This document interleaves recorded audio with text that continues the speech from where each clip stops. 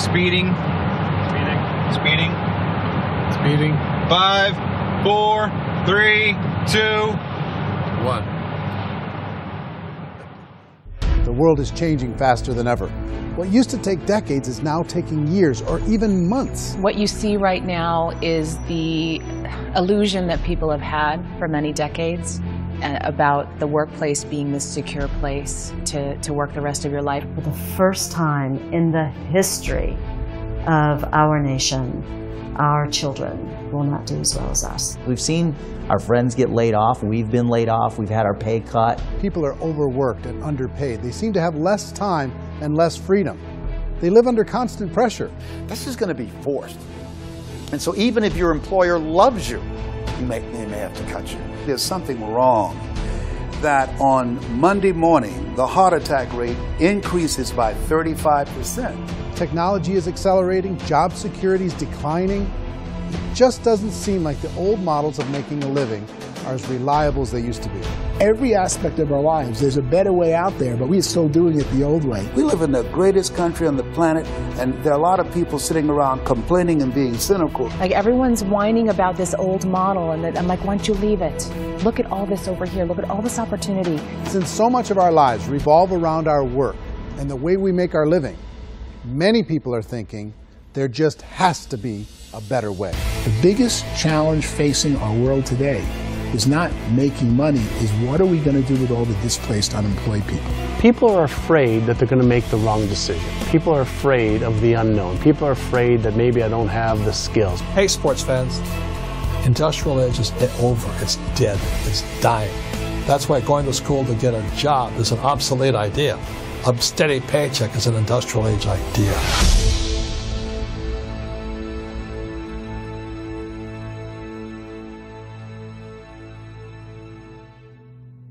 It's the search for answers that has brought us here together today.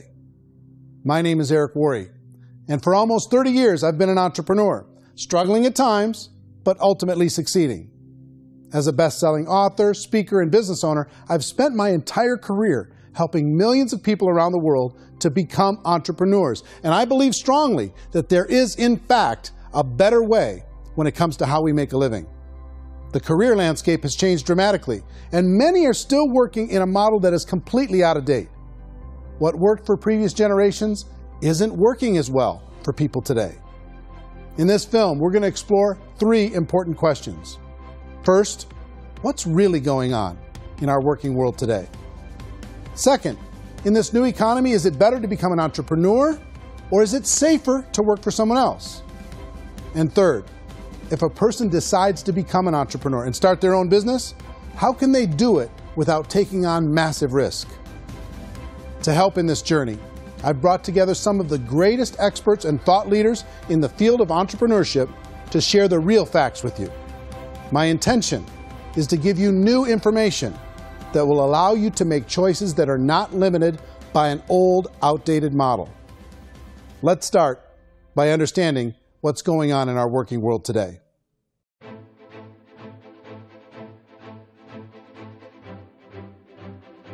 Let's look at unemployment. 30–40% of the people are honestly not working, but would be working.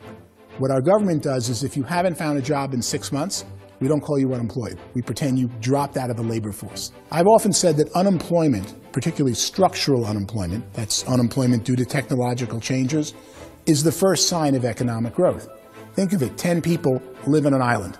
They go out every day and fish. One day, new technology shows up. A missionary brings them a net. Now, using the net, one pilots the boat, one throws the net. 2 fishermen can do all the work 10 used to. That's a 500% increase in productivity, 2 doing the work of 10, in one day. You don't have to learn a lot to learn how to throw a net instead of throw a fishing line. The island's got a big problem, 80% unemployment.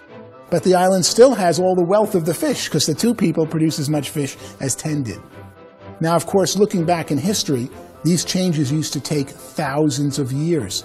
And during that time, we went into farming and transportation. Some of us became doctors and some teachers and lawyers. And we developed all these new professions and new manufacturing jobs.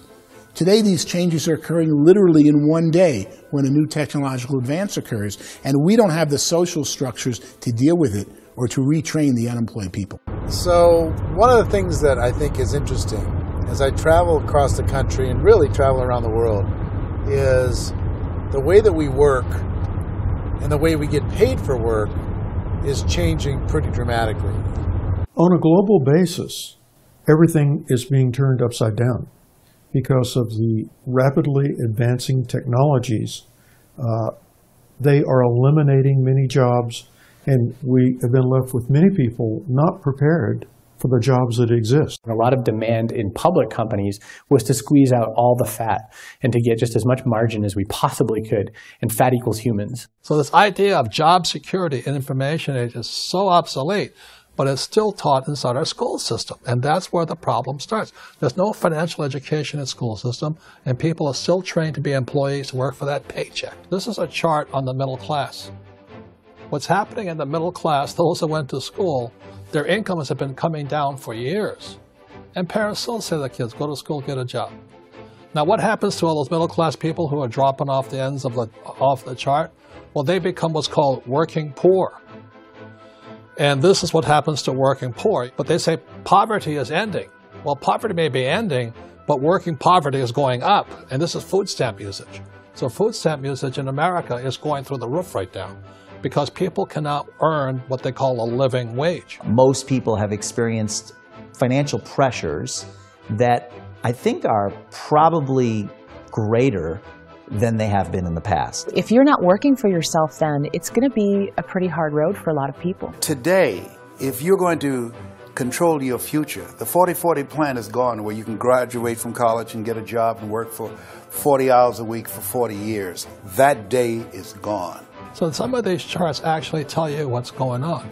And this is a really interesting one, you know. People are going back to school because if I go back to school, I'll get a nice job. But this is what's happening to, it's called Sallie Mae, which is the student loan guys. Student loan is going through the roof. It's now over $1 trillion, and student loan debt is worse than credit card debt. So when people stopped using credit card, the government got people into student loan debt. And the problem with student loan debt is you can never be forgiven. See, with credit card debt, you can declare bankruptcy and all's forgiven. But student loan debt, you can declare bankruptcy, you still owe it. It's the worst of all debt. But this is the next picture. Look at this chart here. This is what's happening to wages of college graduates. It's going down. So you go to college, you rack up all this debt, but you earn less money. Now, that's not that intelligent.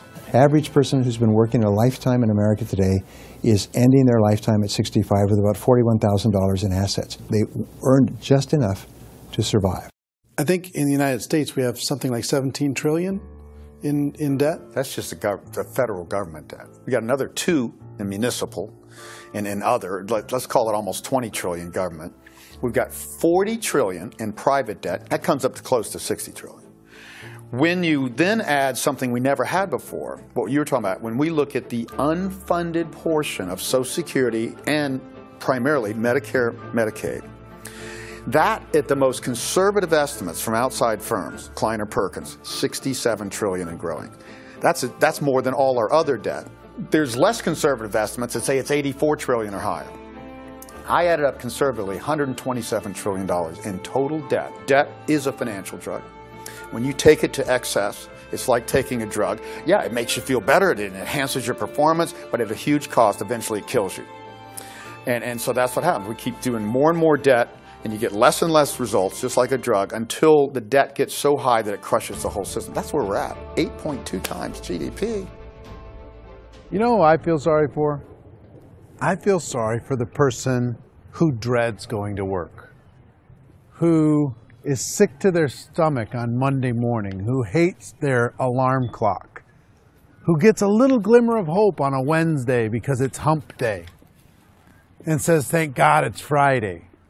And they live for those 2 days a week where they get to be themselves and they don't have to be around people they don't like, and they don't have to play the political game in the office, and they don't have to live this half life. The person that works 50 weeks a year just to be able to have the 2 weeks for vacation. And you know what happens to most of them nowadays? They don't have a vacation. They have a staycation. They have time off of work, but they don't get to go where they want to go because they're overextended. They've got all this debt. They got all this situation. They hate their alarm clock. They can't sleep until they're done. They have to spend most of their life in traffic. I feel sorry for that group of people because there's a better way. They just don't know it. I see this really interesting attempt at rugged individuality in a 6x8 rectangle.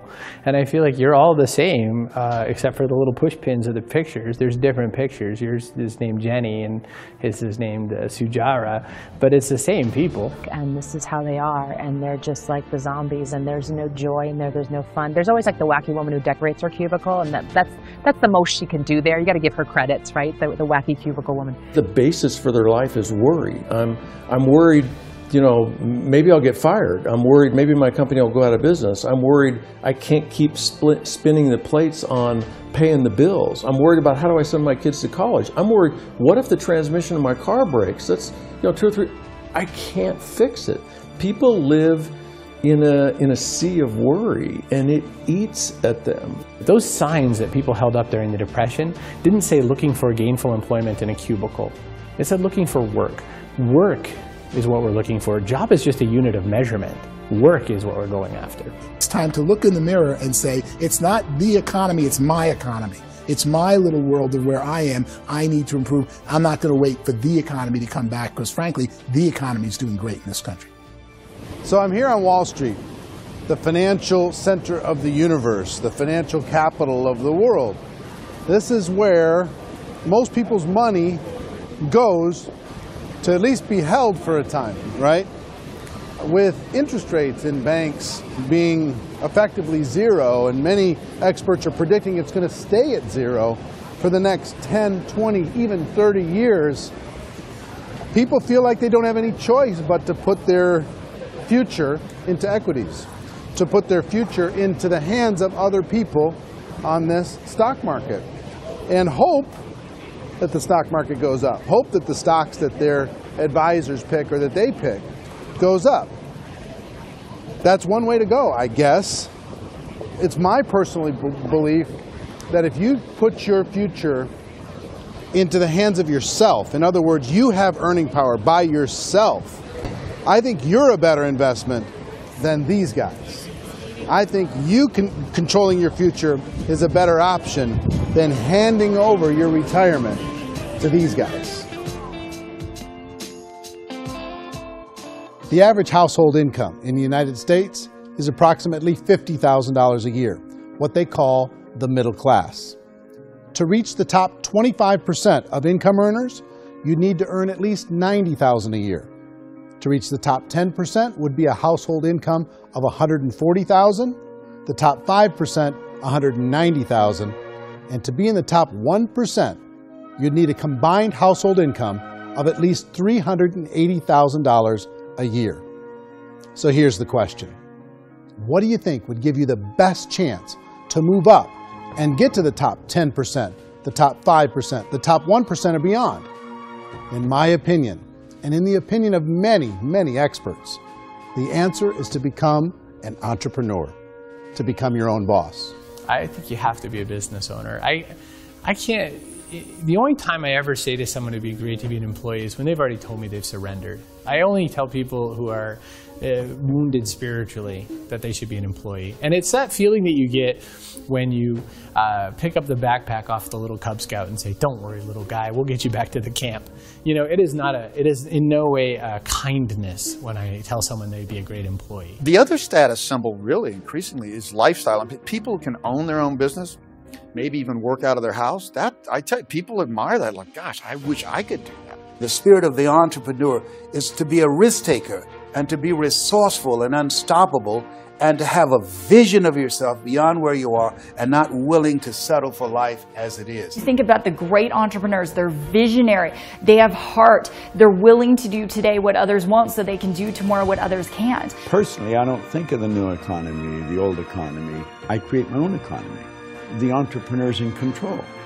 I decide what the economy is going to be like. In the world of entrepreneurship, there are no limits. you can make as much as you want, depending on how much you want to work and how smart you are and how great a team you put together. There's no more lifetime rewarding business than being an entrepreneur. Why in America, where anyone could be anything, would people want to give up their freedom and become effectively a modern-day slave, told shut up and be here every morning at 7:30, leave at 5:30, and do what I tell you? If people decide to become an entrepreneur and work for themselves, they have some traditional options, but they're riskier than you might think. Any kind of a retail business, retail build-outs, is extremely expensive. Even just these small little yogurt stores where they're putting little yogurt machines and you get all the different flavors, you're spending $200,000, $300,000, $400,000 to open a yogurt shop. I would love to buy a Dunkin' Donuts, but it's $500,000 or so to start. I don't quite have that just-in-case money. Risking lose it all, and most guys do 2 or 3 times, and even big guys like Branson, because I'm such a fan of his, half his companies don't work. If you make $1 million, your problems are going to go. If you make $1 billion, your problems are really going to go.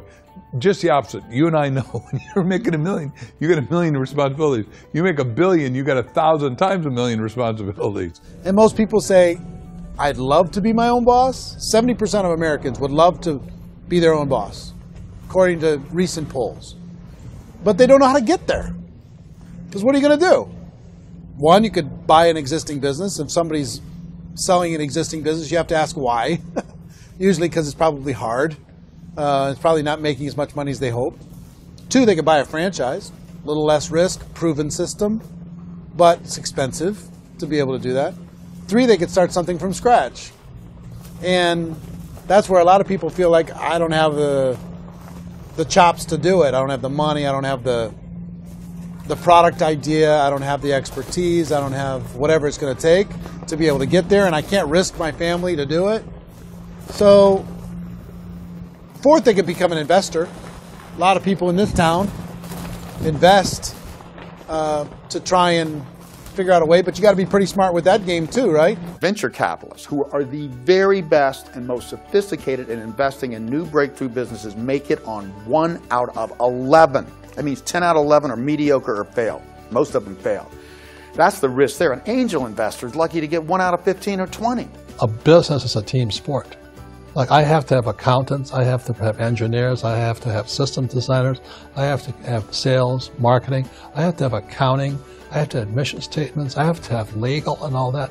The average Joe Schmo, even me, I go out there, I don't have the skills to put a business together. I think the bottom line for the 4 traditional options is they take money, sometimes a lot of it. They take expertise, and they take time. All of that adds up to just too much risk for most people. I bought a business from somebody else, and it was a lot of work. And you start wondering, what did I just buy? Because I guess ultimately I own your email list, and I just overpaid for it. People that start their own business, they spend a lot of money, they spend a lot of time, a lot of effort to get things started. And the more you invest on the upfront, the harder you typically work at it. Well, I can tell you what the success rate is of a restaurant. If what is it? They're crazy enough. About 90% of them fail. About 90%? In how quickly? Year less. Wow. And if we're talking non-franchise, we're talking franchise, Sure. That's totally different. Yeah. But our students aren't getting franchise restaurants. You got to invest big money. Exactly. And with someone like McDonald's, you've had to work with the company for a long period of time, really know the To even have a chance at investing $1 million. have a chance, and it's a slim chance. What if there was a way that you had all the proven aspects, the comfort aspects, and you could still control your own life? What if there was both? In other words, you didn't have to create everything from scratch.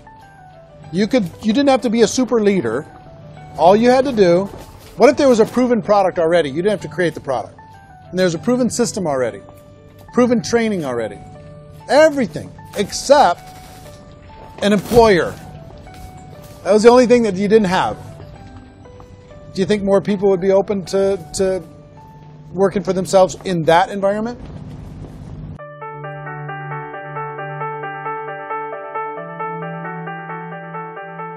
In our search for a better way to make a living, we've come to the conclusion that becoming an entrepreneur is actually safer than being an employee. And through our look at the entrepreneurial options, one particular path kept coming up from expert after expert. And I think most people will find it surprising because it's certainly a non-traditional business model. That model is for people to start their own business and become an entrepreneur through the creation of a network marketing business. Some people call it direct selling because the product is being sold directly from the manufacturer to the end consumer, cutting out the middlemen. Other people call it multi-level marketing, or MLM, because there are multiple levels of commissions paid. The most common term today is network marketing, because network marketing best describes using a large group of independent distributors, independent entrepreneurs, to move a product or service more efficiently. So my friend here, Donald Trump, and I, we always write about the network marketing industry. And the reason we support the network marketing industry is because it really is a business school for entrepreneurs. Because most people come out of school looking for a paycheck. Oh, that's terrible. I would go into network marketing like that. I think if it didn't exist, we should invent it. It is that good. I think direct selling is a great way to do business today. It's very easy to get into that industry, and you can be self-employed, be, in effect, an entrepreneur. When we see multi-billionaires adding network marketing companies to their portfolio of companies, that would be a clue. When we see people who are very famous authors and very famous business people endorsing the industry, that would be a clue. These network marketing companies aren't $50 million companies. They're billions and billions of dollars. They lead the stock market. They're major companies. When we're going to get it? You know, and you're going to school to work for a paycheck, but if you want to be rich, be an entrepreneur, and network marketing gives you the spirit to be an entrepreneur. A traditional company will spend up to 50% of their total revenue on marketing. Network marketing companies use a different approach. Instead of having all that extensive marketing expense, they utilize a network of independent distributors to do the marketing for them. Now, why do they do this? First, because word-of-mouth advertising is so much more effective today than traditional media advertising. Second, some products need to be explained or demonstrated, and an independent salesperson can do that more effectively than an ad campaign. Third, it's completely efficient. The company only pays for the marketing of their product if a sale happens and not before. Imagine if Amazon allowed you to become an independent distributor and paid out 40% of its revenue to that distributor group. All you had to do as a distributor was recommend a product, and if a person bought it on Amazon, Amazon would take care of all the logistics, and you'd get paid for bringing the customer. Now imagine you got paid for every purchase that customer made for the rest of their lives. Well, Amazon doesn't offer this option, but network marketing companies do. 85% of all buying decisions in our society are made as a result of word of mouth or reputation.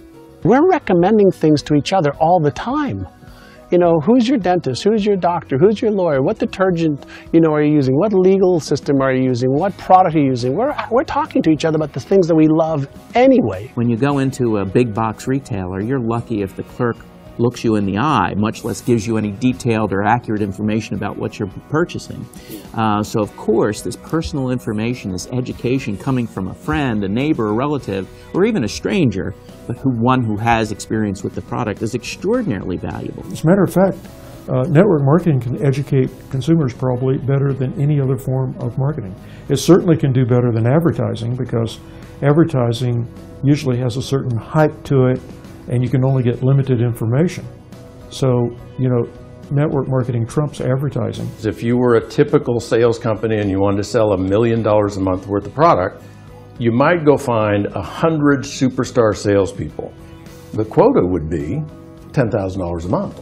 So network marketing as a distribution system just flips the numbers. So we use 10,000 happy, raving fans of a particular product. And we don't concern ourselves so much with how much product each one of them individually sells. If they sell just $100 or $200 a month, and there's 10,000 of them, you're selling $1 million to $2 million a month worth of product. And that's the best way I can explain how network marketing works. This is the marketing arm of the company. There's not money being wasted on bricks and mortar.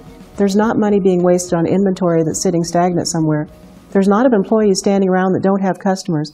These are people that are going to connect with customers. These companies allow people to become independent distributors for extremely low cost and with no minimum time or sales quota.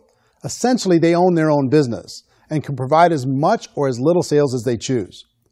In other words, the distributor gets all the benefits of traditional business ownership without the risk. The advantage of network marketing is the ease of entry, the low risk, and the low startup cost, because almost everything else has very high risk. You can get in for a minimal investment. You're buying into a system that's already been proven, products or services that have been proven to work. The keys to network marketing is providing an opportunity for the masses to get involved, providing an opportunity for the average person who doesn't have the resources to start their own business. All of this so far is fairly straightforward, but network marketing offers another benefit, and it's this benefit that makes it so interesting for entrepreneurs.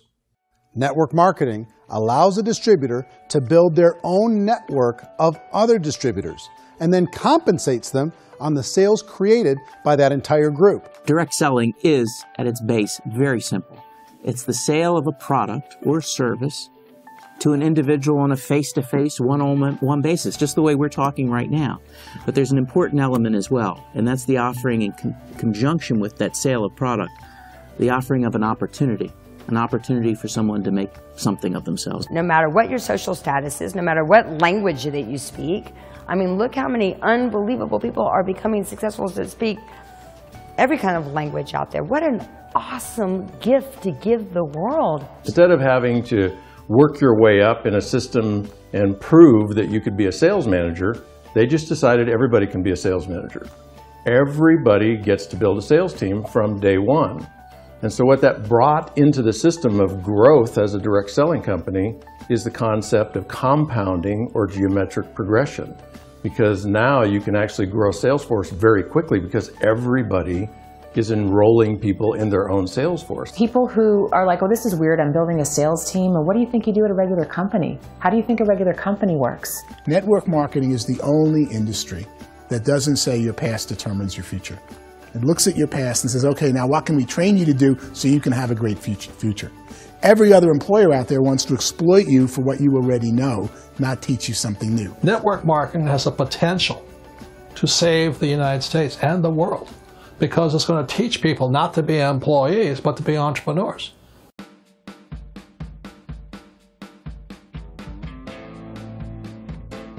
According to the Direct Selling Association, if you add up all the network marketing companies around the world, they combine to do over $178 billion a year in retail sales. To give you an idea of how big that really is, the NFL, the National Football League, does approximately $9 billion a year. The music industry does a little more than $16 billion a year, and the movie industry does about $80 billion a year.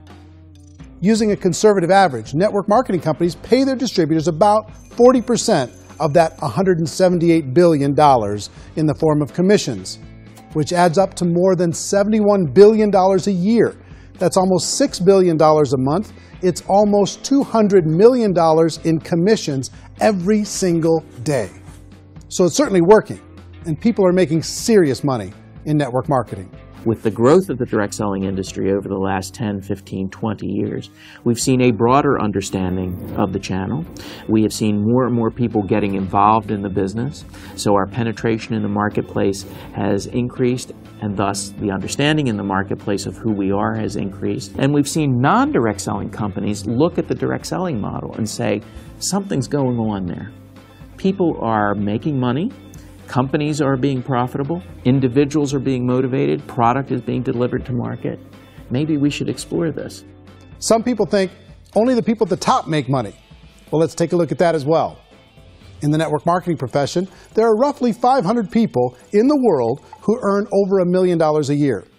If you round that number up to $2 million a year, that adds up to about $1 billion a year. That takes the $71 billion paid out each year down to $70 billion. So where does the rest of the money go? The vast majority goes to part-time people making anywhere from a few $100s a month to many thousands of dollars a month. It goes to people who choose to make it a full-time career move and earning even more than that. Every day, people are using the money they earn through network marketing to pay off debt, have more fun, and improve the quality of their lives. Everyone I know in network marketing has been doing that since the 50s. They go to work when they want to go to work. They stop working when they want to take time with their children to have a leisurely breakfast and discuss issues and drive them to school. They go back to work when they get home, wherever they're working out of. The biggest thing that I've seen is people that have become much happier in their life. MLM has probably made more millionaires of more people in more countries, and I've spoken to them in 67 countries, than any other single form of business, starting from nothing. If they have a choice between working a job for the next 10 years or working a network marketing business for the next 10 years, the result of working the network marketing business will be better.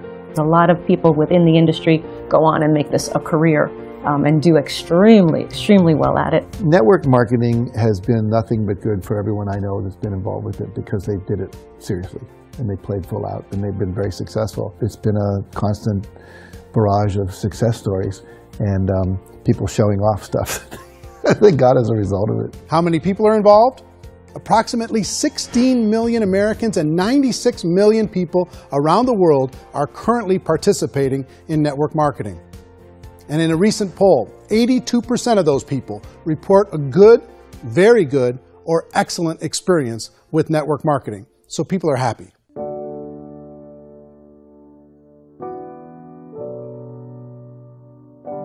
So I've taken a look at the network marketing profession and really tried to understand why so many people are confused as to the validity of this as a business. One is this pyramid shape. People get really messed up with this pyramid. Oh, it's one of those pyramid things. So I just think there are a lot of haters out there who really don't understand the industry and say, oh, it's a get-rich-quick scheme. It's a pyramid. Well, corporate America is a pyramid scheme. You know what I mean? It goes like this. You have thousands of MBAs, let's say working for Ford or General Motors or Coca-Cola. If all these MBAs, they're all trying to get to here, that's a pyramid. Only one guy's going to make it. Every 10 years, one's going to make it. Whereas you look at network marketing, it's like this. So you're here, and your job is to develop other CEOs coming up behind you. So it's an inverse pyramid. In network marketing, it's a very simple concept. If you sell product, you get paid. It is paid based on production. There is no first mover's advantage. There is no investment component where the more somebody spends, the more they're entitled to make. So the two are polar opposites of each other. It doesn't matter what shape the company is or the compensation plan is shaped, whether it's a circle or a pyramid or a triangle or a trapezoid, it doesn't matter. If compensation is coming primarily from recruitment, then you've got a problem. On the other hand, if an operation is basing their compensation to participants on the basis of sales, even when those sales are generated by people you've recruited, well, then you're a perfectly legitimate enterprise. That's the legal test, it's the practical test. Another issue that's been true in the past that is no longer true now is people used to be in network marketing loaded up with products that they couldn't sell and they ended up a loser. They ended up with a bunch of product in their garage, they ended up with a bunch of products sitting in their kitchen shelves or whatever, and they thought they could sell it and then they weren't willing to or able to sell it and they ended up with a bunch of stuff and they were bitter about it. There was this thing called front loading where you had to buy if you bought $25,000 worth of product, you got better commissions and all this. Today, it's almost all done by computer. It's direct mail comes from a warehouse somewhere else. You don't have to have all this inventory. You don't have to stock up. It's a paperless world now. Most of it's done online. You have a back office. It really works. And I mean, the technology has changed everything. Third issue is people start talking about 99% of people in network marketing don't make any money. Well, we've talked about that over the course of this journey together. Almost $200 million a day is being paid out to network marketing distributors around the world. The naysayers, the people who say that it doesn't work, are usually the ones who just don't know how to make it work for themselves. And so they're giving you an opinion, and I tell people, don't confuse people's opinions with expertise, because opinions are free. And don't confuse sincerity with the truth, because people could be sincerely wrong. But here's the reality inside of network marketing. The vast majority of people that get involved in network marketing just become customers and they get involved to be able to purchase product at a lower price. If you take Costco as an example, if a person goes into Costco and gets a membership to Costco so they can get a lower price on the product, We don't call that person a loser because they have a bunch of product that they walked out with a smile on their face. Yet when some people want to take a look at network marketing, they say, well, those people, they're just using the product and they aren't earning an income, so they must be a loser. They're not a loser, they're a happy customer. That's the vast majority of people that are involved in network marketing. Now, a smaller percentage of those people decide to go build a business. They earn $300 a month, $500 a month, $1,000, $2,000. That's the bulk of earnings in network marketing. And then there's the few that really decide to take it serious, really decide to build a large network, really work to make that network very, very productive. And those people make huge amounts of money and there's no cap.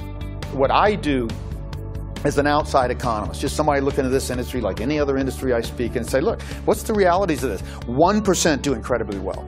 10% generate some additional income at pretty low risk and effort, that's fine. And 90% of people roughly end up customers. One thing that I think is real when it comes to people's perceptions about network marketing is people put this, and distributors, I think, involved in network marketing have some responsibility for this. They have sometimes unrealistic claims about the product or about the income. Most people who become distributors, they want the money, they want to be successful, but they don't have the skills. They don't know what to do. And when people don't know what to do and they're in a new business, they're scared. And when they're scared, they panic and desperation kind of sets in. So they think everyone they talk to has to get in.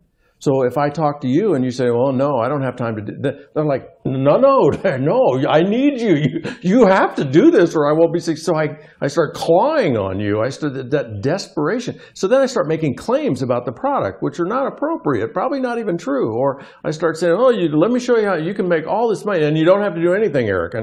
And so you just totally misrepresent the opportunity, and you're clinging with people because you think you need everybody to be successful, and you don't. You know, one of the messages that I try to deliver most forcefully to companies as well as salespeople in direct selling is that you don't have to overpromise.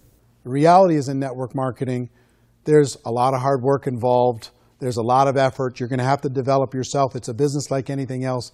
It's going to take some time, but in my opinion, it's better.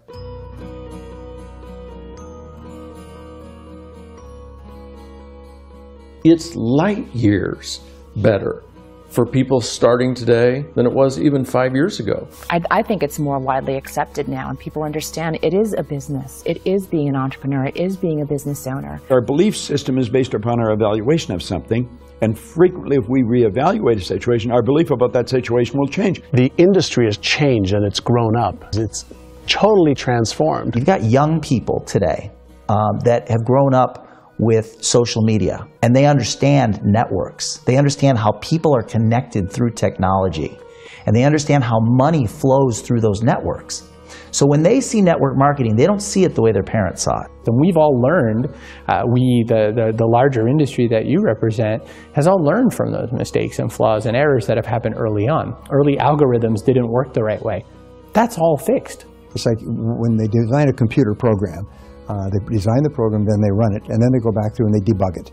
The MLM industry has been debugged. This is the day of being virtual, being able to run a business from your mobile phone. I mean, it's incredible. Companies are getting smarter. They're implementing more consumer protections. They're implementing more compliance training. They're doing more with respect to product research. If you do get involved and you make purchases of inventory, even on a voluntary basis, if you decide that this business is not for you, you can leave and have that inventory repurchased by the company. There's no other business that offers that kind of protection on a voluntary, self-regulatory basis.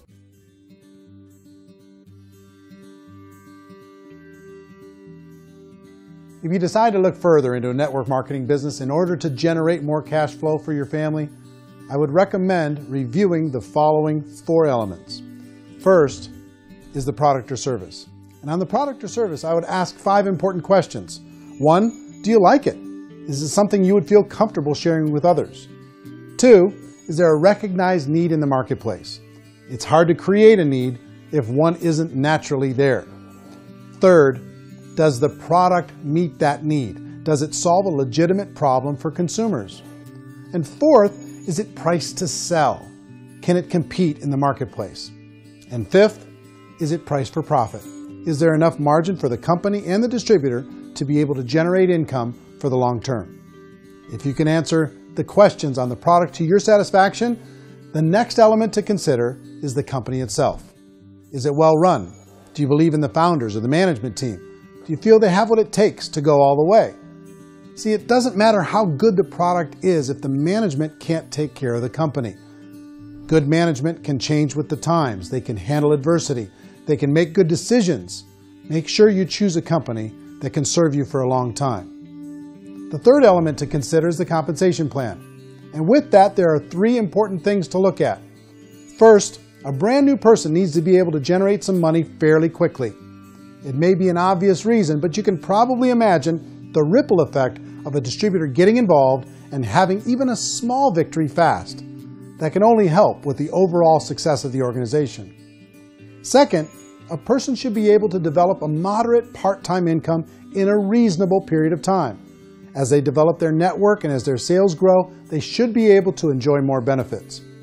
And third, for the people who are really serious, for those who decide to really go pro in the network marketing profession, there should be the possibility to make a serious full-time income if they work hard and are committed to developing their skills.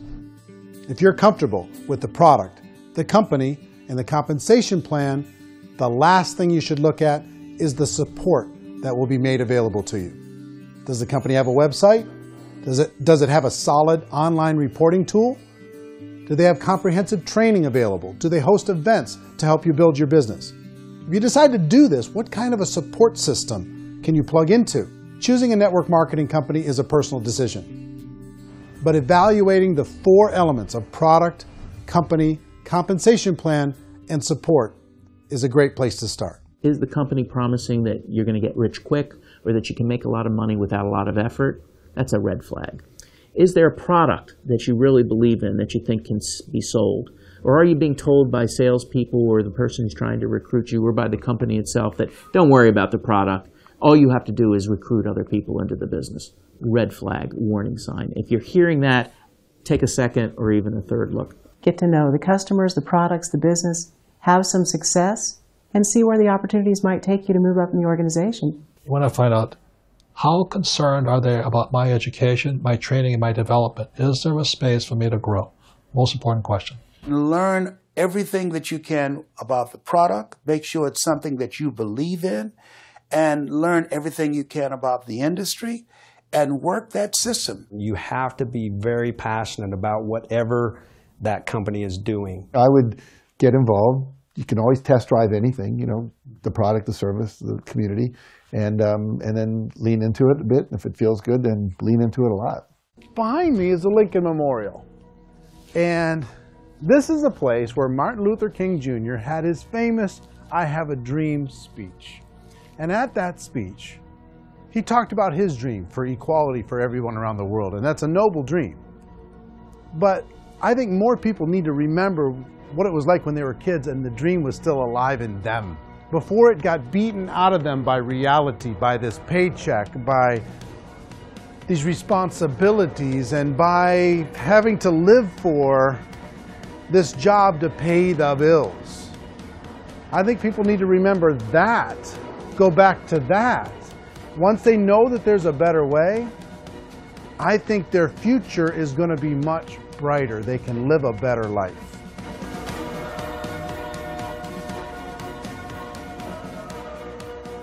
So if you're considering getting involved in a network marketing company, let me offer you just a few pieces of advice.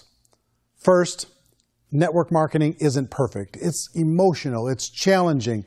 Like any entrepreneurial venture, it can have its up days and its down days.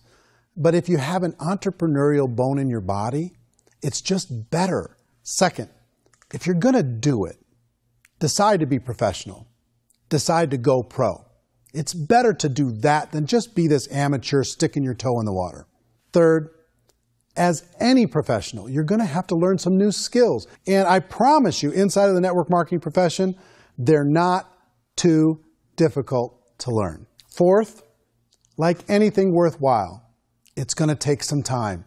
Don't expect that you're going to get to the finish line right out of the gate. And fifth, it's worth it. It's worth it to be able to take charge of your life again. It's worth it to be able to control your own financial situation. It's worth it for the people you're going to be able to spend time with. It's worth it for the things you're going to be able to see and the experiences you're going to be able to experience. It's worth it for the causes you're going to be able to contribute to, the lives you're going to be able to touch, the customers you're going to be able to help, the friendships you're going to be able to develop. I promise you, it's worth it. Remember, most people are searching for answers just like you are. But I do have to tell you the catch to network marketing. If there is a catch, if you want to understand this from an emotional point of view, people say, well, it sounds too good to be true. It's not. It's hard work. But here's the catch. Most people still don't understand it. So you're going to have to endure the loss of social esteem from ignorant people. The uneducated will think less of you. Now, if you can handle that, you're on your way. If that's going to destroy you, you know what? Entrepreneurship in general probably isn't in your future. If you can face that catch, you can become unstoppable. I want everyone to really contemplate this if they're not in network marketing. You're in a job, you probably have a mortgage, you have rent, you have debt, whatever's going on. You're in a prison. You work just hard enough to keep them from firing you, and they pay you just enough to keep you from quitting. Come on! I've been there, done that, and bought that t-shirt. In network marketing, if you run into failure, it's really just a homework lesson for yourself. There's no one to blame. You really have no excuse not to be successful. You just don't. People don't want to hear that, but there's so much available to you. If you want to be a good network marketer, be a student to the people above you, be a fellow traveler to the people on the same level, and be a teacher to those below, and know when it's appropriate to do which. People who are not afraid of asking people to buy things, or not afraid of persuading people with a chance they may say no, these people own the future. Nothing happens until something moves. So you got to go move, you got to go do something, or nothing's going to change in your life. In the beginning, you're going to do a lot of things that you don't get paid for. But as you go down the road, you get paid for a lot of things that you don't do. And your job is rehabilitate the spirit, the entrepreneur spirit in all of us. Get it back. Either give it a strong yes or a strong no, but no wishy-washy, dilly-dally stuff in the middle. There's dreams and there are nightmares, but I believe that the biggest nightmare of all is when you don't pursue your dream. You're going to see some monumental growth in this profession. It's an exciting, exciting time to be involved with the network marketing profession. The next 10 years, I see just exponential growth. When that tipping point comes, it's not a matter of asking somebody, have you ever heard about network marketing? You're really asking them, which company are you building your wealth in? We are here to fix the world, to improve relationships with other people, to improve other lives. And the real reward comes as an entrepreneur in any level from teaching somebody something and watching them soar. There is no greater reward.